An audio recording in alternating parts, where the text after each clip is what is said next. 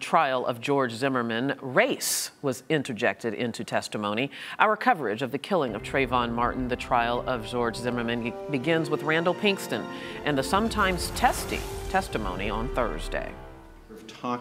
For a second day, George Zimmerman's defense attorneys tried to undermine the testimony of the prosecution's star witness, Rachel Gentile, who was on the phone with Trayvon Martin in the minutes before he was killed. Defense attorney Dawn West zeroed in on her testimony that she heard Trayvon saying, get off," when he encountered Zimmerman. And you don't really know who actually said that, even if it were said, do you? Yes, sir. It could have been Trayvon, is what you said, correct? Yes, sir. And West challenged Gentile's explanation about why she initially didn't tell authorities about her phone conversation with Martin. But the reason you didn't do anything about it, tell anybody what you had heard, come forward to the police, is because in your mind it was just a fight. Correct? Yes, sir. And in fact, it was just a fight that Trayvon Martin started. That's why you weren't worried. That's why you didn't do anything. It was because Trayvon Martin started the fight and you knew that. Objection. Compound question, badgering the witness. You may answer. No, sir. Gentile testified the 17-year-old teen tried to get away from Zimmerman, feeling he was being stalked as he was returning to the apartment where he was living with his father. The prosecution charges Zimmerman profiled Martin because he was a black teen, but the defense raised another possibility. What's one thing about what Trayvon Martin told you that made you think this was racial? Describing the person. Pardon me? Describing the person. I just didn't... Describing the person that was watching him and following him, sir. Describing the person is what made you think it was racial? Yes. And that's because he described him as a creepy-ass cracker? Yes. So it was racial, but it was because Trayvon Martin put race in this. No. After Thursday's testimony, the family of Trayvon Martin talked about race and also having to hear 911 calls. But at this time, on the stand, we have witness Jonathan Good, who is one of the neighbors of George Zimmerman, and he's describing what he saw and heard on the night Trayvon was shot. Let's listen in. So that got your attention enough that you turned off or muted the TV, right? I muted the TV, correct. Okay. And then what was the very next thing that caught your attention? I heard it again, but it seemed like it was getting a little louder. Could you tell at that point where it was coming from? It just seemed like it was getting... Fortunately, it is critical for them to listen to it and to get a feel for it. But yeah, sure, it's going to be an emotion-packed event. We're still talking about a murder case where a 17-year-old's life was lost and another one's on the line. So, you know, we've got a lot to deal with and a lot to worry about within the emotions of the case.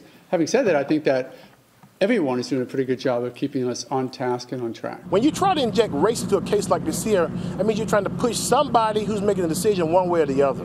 And that's not what you want. You want a nice, and one thing I agree with, I listened to Mr. O'Mara's press conference, I agree with him. We want a nice, fair proceeding. And those were comments made by the attorney for Trayvon Martin's parents, Sabrina Fulton and Tracy Martin, as well as comments by defense attorney Mark O'Mara, who is defending George Zimmerman.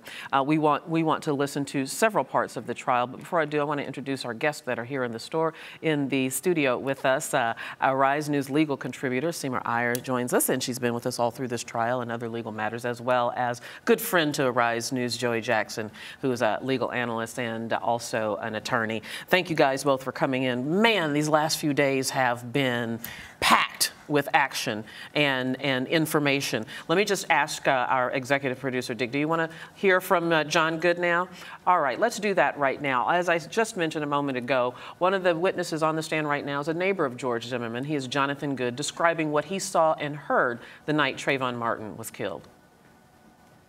I think you stated, but your testimony in terms of whether the person on the top was holding down the person on the bottom, could you tell? I said that could have been possible, as there was arm motion going downward, not just once, but multiple times. Okay, so you can't say one way or the other, whether, or can you say? I can't 100% say, no.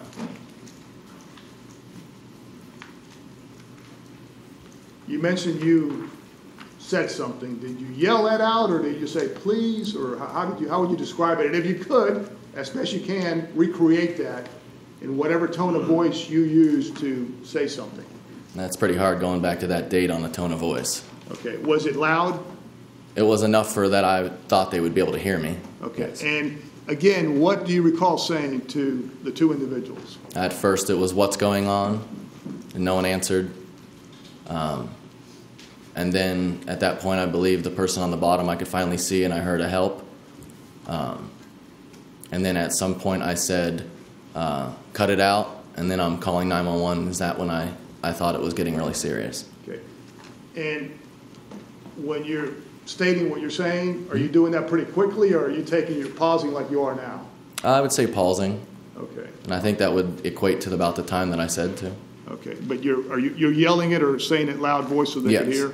You mentioned that when you first stepped out, I neglected to ask you, at that time, did you hear any kind of yelling at any time from one of the two individuals out there?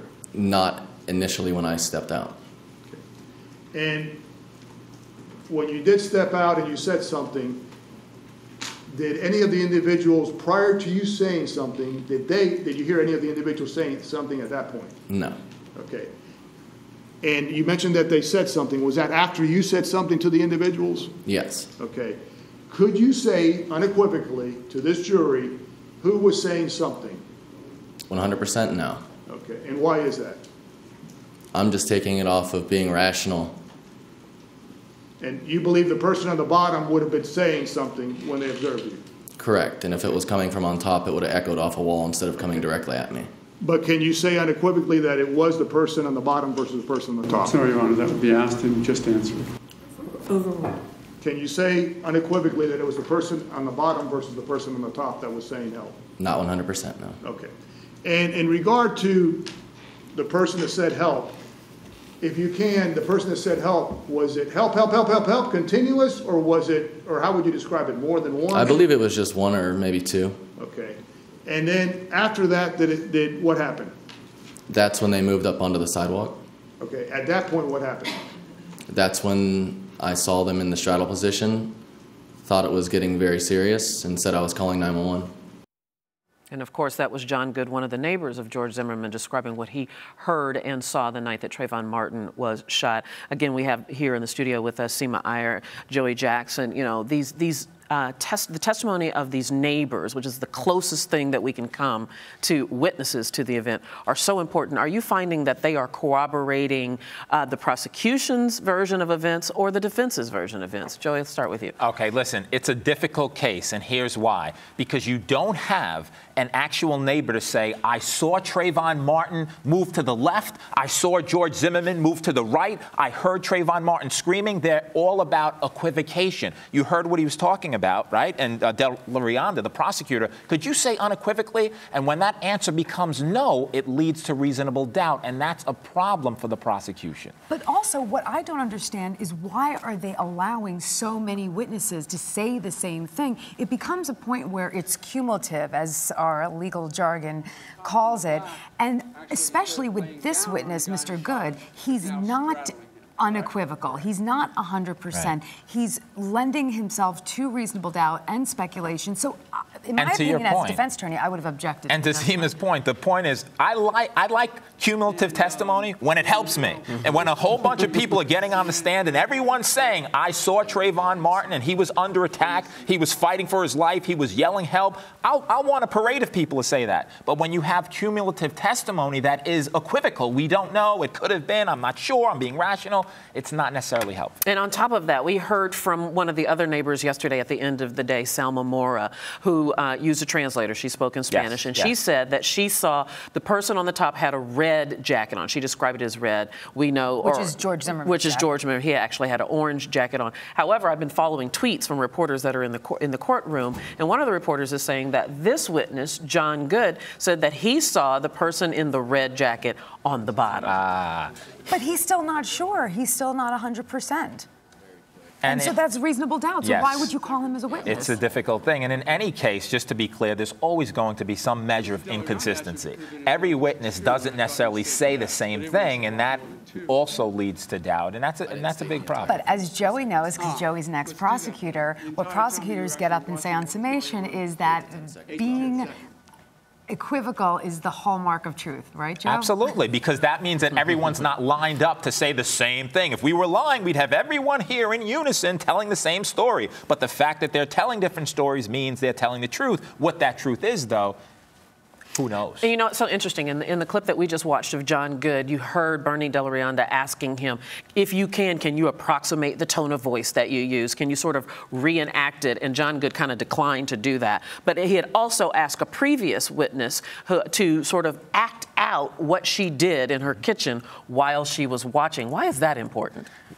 Well, go ahead. What you want to do in any scenario is you want to bring the jury there. Exactly. You want to take them to that moment. You want to take them to that place. You want to take them to the drama. And you also, in doing that, now make it more credible because you're reliving it with the witness who's reliving it before the jury. And then that witness's memory is also corroborated, right? Because this happened so long ago, and you want this witness to come before the jury and say, I remember this incident today as well as I remembered it in February 2012. Which is so important. Now, one of the most dramatic moments so far was the playing on the phone of the neighbor who made the call to 911, Jennifer Lauer. Let's listen to a little bit of what she has to say. This is her call. 911, do you need police, fire, medical? Maybe both. I'm not sure. There was just someone screaming outside. Okay, what's the address that they're near? 1211 Twin Trees Lane. Twin Trees Lane? Is this in the Twin Lakes homes in Sanford? Yes. Okay, and is it a male or female? It sounds like a male. Okay, and you don't know why? I don't know why. I think they're yelling help, but I don't know. Just send someone quick. Say stop. Okay. Does he look hurt to you? I can't see him. I don't want to go out there. I don't know what's going on. So they're sending him. So you think he's yelling help? Yes. All right. What is your phone number? Just there's gunshots. You just heard gunshots? Yes. How many? Just one. Of course, that's that dramatic moment that we remember hearing being played in the news all year long since the incident happened. But later, the defense asked Lauer how she would characterize George Zimmerman. This is what she had to say.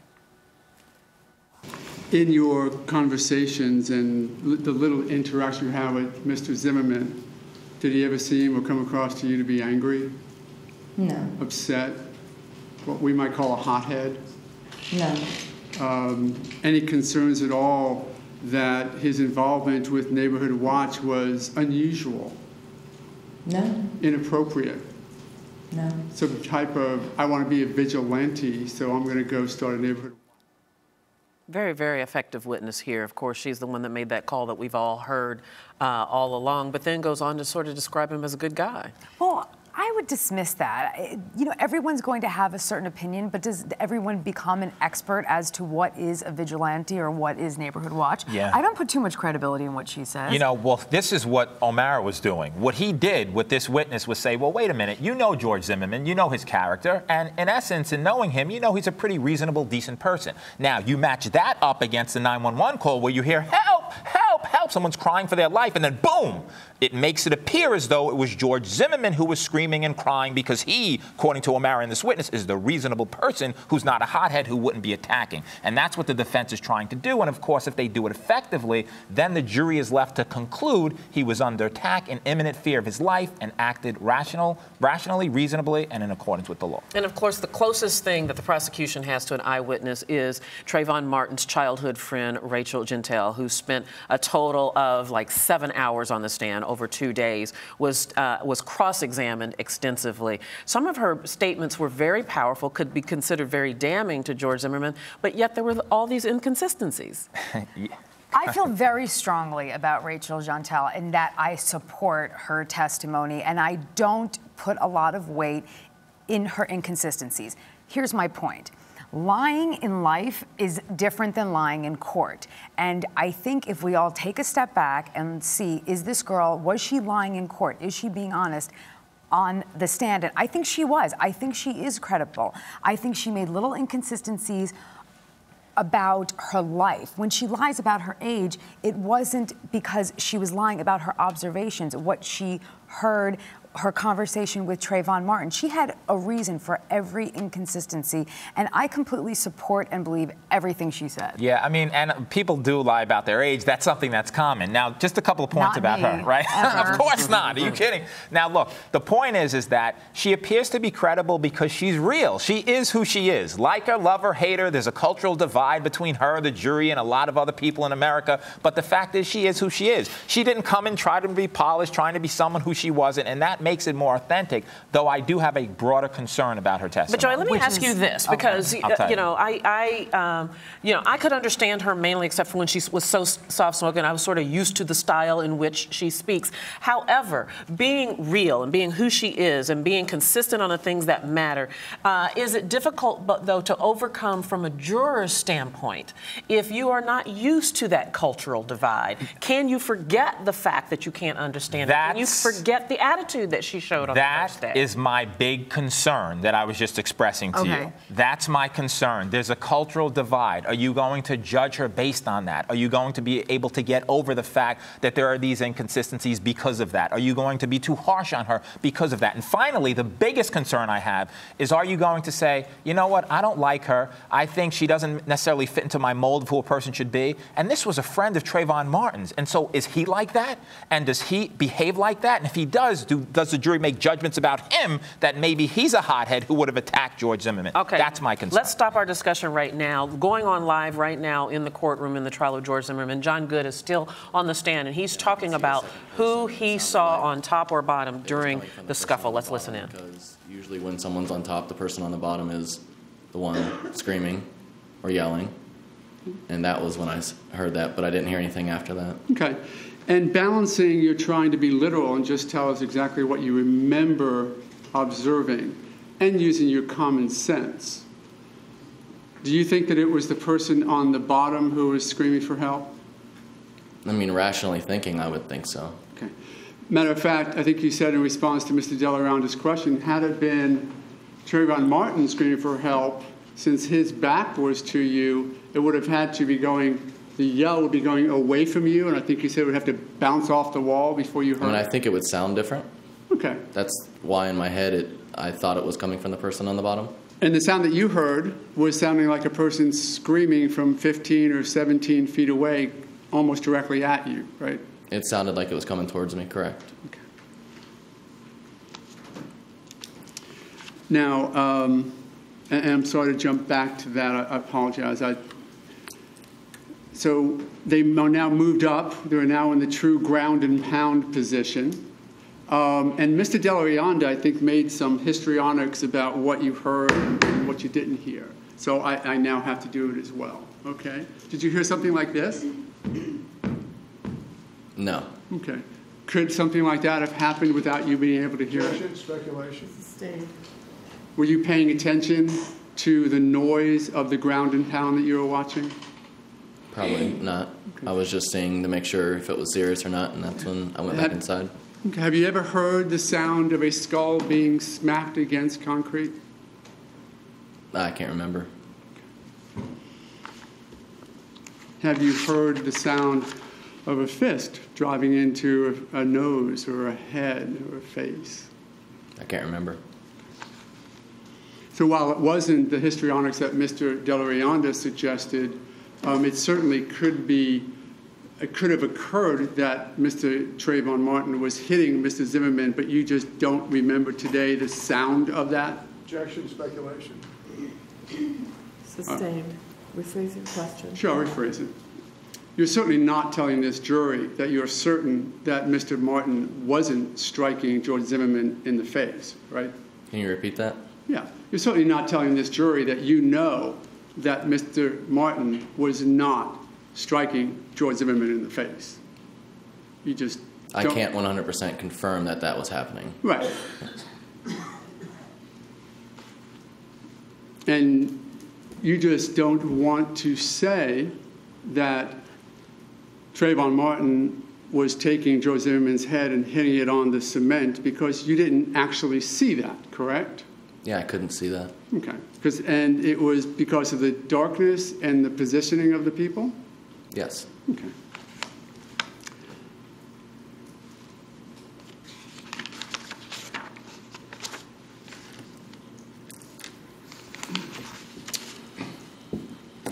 You, of course, have testified during your deposition and other times regarding what you heard and the disparity, or the seeming disparity, between what you remember hearing and what the 911 call seems to indicate, right? If you're referring to the call you played in my deposition, yes. Yes. It just doesn't seem like the same screams to you, does it? Well, one's coming from an audio and one I was hearing in person, so it didn't sound the same to me. So you perceived them differently than you heard on the 911 call, correct? Yes. You're certainly not suggesting to this jury that they're not the same screams from different perspectives, are you? I couldn't say. Okay. You are aware that Ms. Lauer's call to 911 was timed perfectly with the screams that she heard and, of course, the gunshot that you heard, correct? What do you mean? Okay.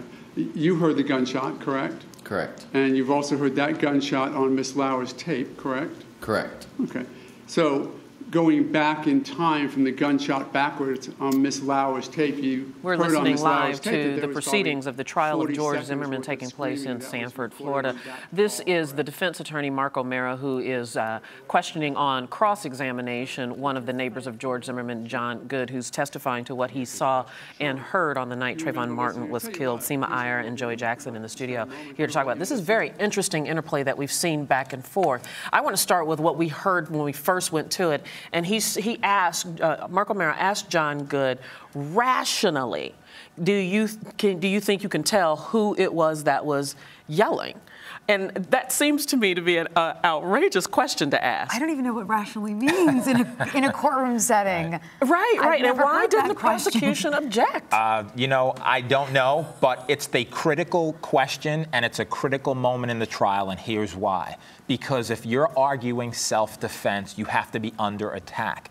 And the person who's yelling, help, help, help, if that person could be established to be Trayvon Martin, the defense has a major problem. Alternatively, however, if you could suggest from a defense perspective that that person yelling, help, help, help, is George Zimmerman, then that's the case right there. So it's a critical question. The answer is critical. I don't know that this witness can speculate about that. That's another issue. Both sides are going to argue that this witness is for them. Both sides are going to find a way to show that Mr. Good supports their side. Mm-hmm. So that's why I don't think he should have been called, period. It's so interesting, and I want to talk a little bit more about it, but let's take just a little break, bit of a break, talk about some more news that's happening in the country. And there